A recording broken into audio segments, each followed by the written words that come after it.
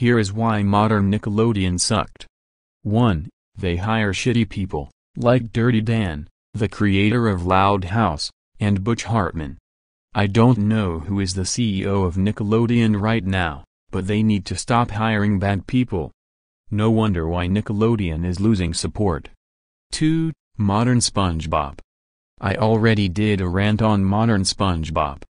But, in short, here's why.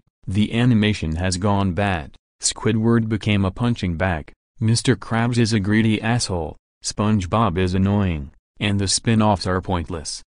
And Hillenburg used to produce the spin-offs, but now, he changed his mind and thinks that the spin-offs won't work. Nickelodeon disagreed with him and aired them anyway. They didn't disrespect his wishes, but they should have kept the spin-offs scrapped forever. I agreed with Steven Hillenburg, the spin-offs didn't work at all. 2. Bunsen is a beast. That show sucked. The Blue Beast is annoying as hell, and the main antagonist is gross and tries so hard to be Mr. Crocker. But I'm glad that this show ended.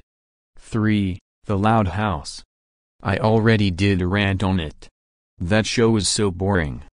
There is no story to tell, and the spin-offs and movie are not needed. 4. Sanjay and Craig. Fuck that show. It tries so hard to be regular show. But I'm glad that it ended for good.